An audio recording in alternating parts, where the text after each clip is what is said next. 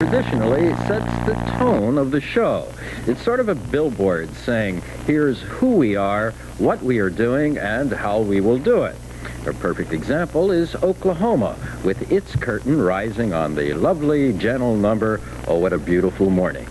Well, Marlowe, which is supposed to be about the Elizabethan writer Christopher Marlowe, opens with this number.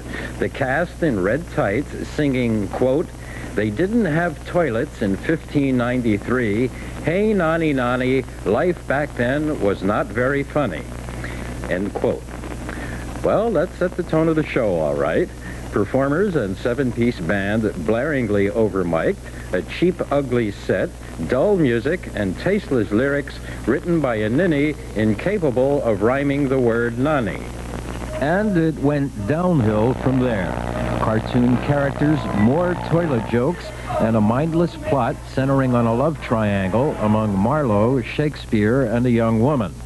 Shakespeare, depicted here as a rather shy dullard, has difficulty writing his first play, and he says, quote, "I should have stuck with sonnets," end quote. Lenny Del Luca Jr. plays the bard, Patrick Jude is Marlowe, and Lisa Mordenti is the female interest. There is a chance that Marlowe improved after the 90-minute first act, but I did not stick around to find out. Based on Act 1, I can say this in favor of Marlowe: the new Broadway season cannot possibly get any worse. This is Stuart Klein.